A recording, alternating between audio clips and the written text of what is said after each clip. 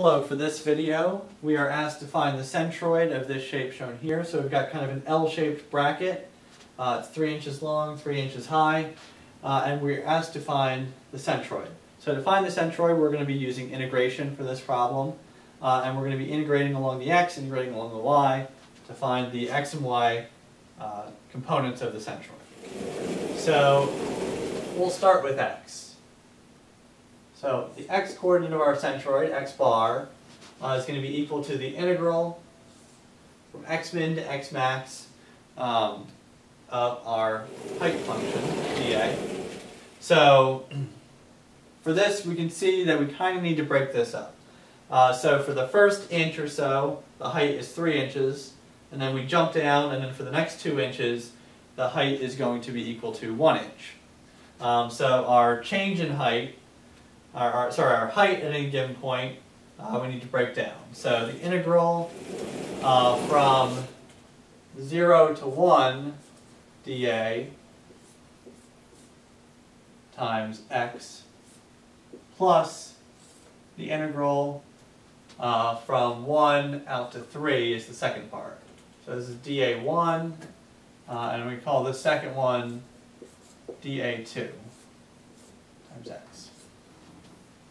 And divide that whole thing by the area. Alright, so what is dA1 and dA2? Well, the change in area as we move from left to right is going to just be the height. So dA1, that's this height up here, is just going to be equal to 3. That's the height from 0 to 1. dA2 is just going to be equal to 1. That's the height from 1 all the way out to 3. So we can plug those values in.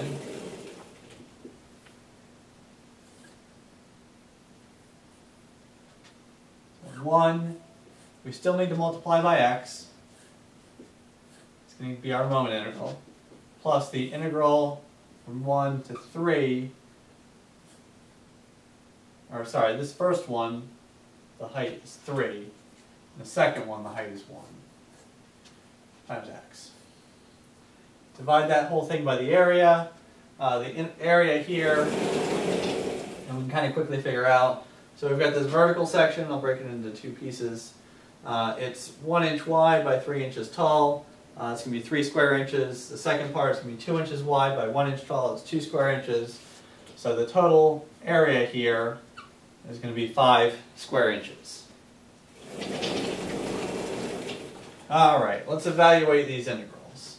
So x bar is going to be, if we evaluate 3 times x, we're going to get 3 halves x squared. So I evaluated from 0 to 1 of 3 halves x squared, plus evaluated from 1 to 3 of just x. So that's going to be 1/2 x squared.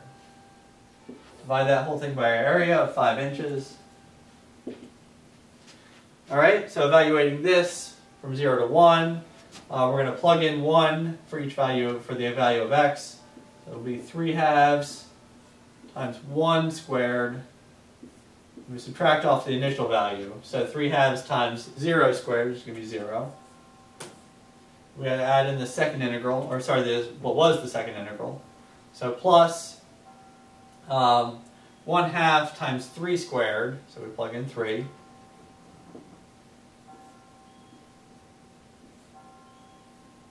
And then we subtract off our initial value. Our initial value is 1, so we subtract off 1/2 times 1 squared.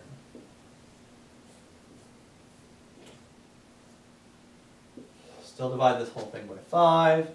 And if we evaluate this out, we should get an x bar value of approximately 1.1 inches.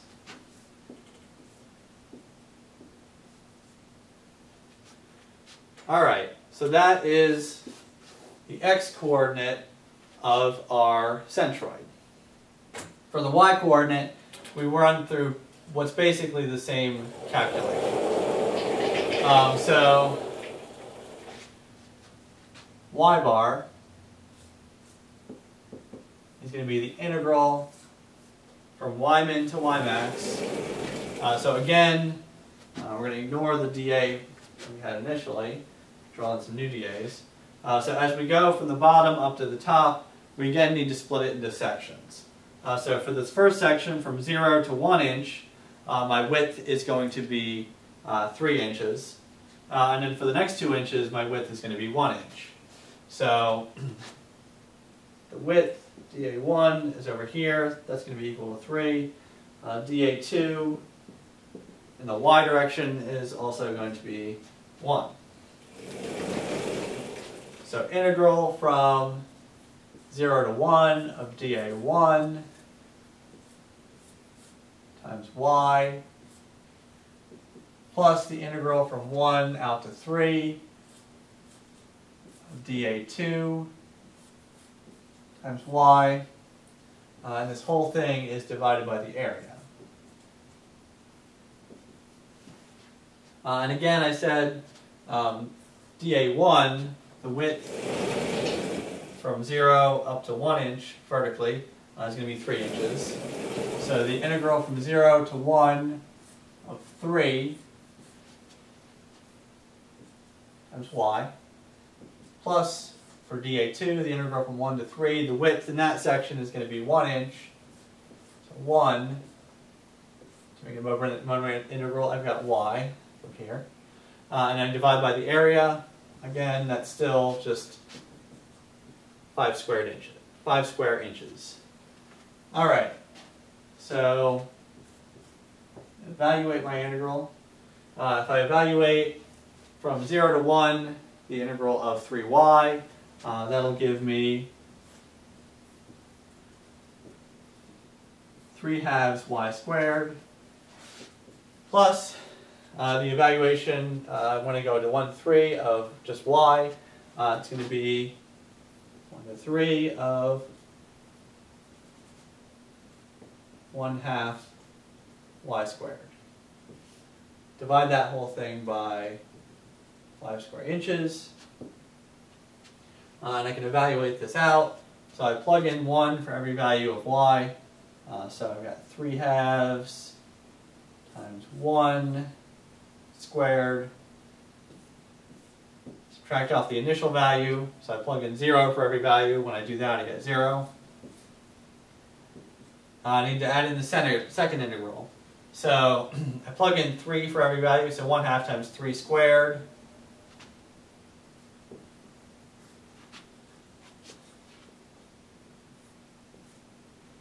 And then I subtract off the initial value of 1. So minus 1/2 times 1 squared. Divide that whole thing by the area. 5 inches squared. And I should end up with a final value of y bar equal to 1.1 inches. Same value that I had for x bar. So x bar equals 1.1 inches, y bar equals 1.1 inches. And what does that mean for our centroid? Well, our centroid is just a little bit further out here. So I go out by about 1.1 inches.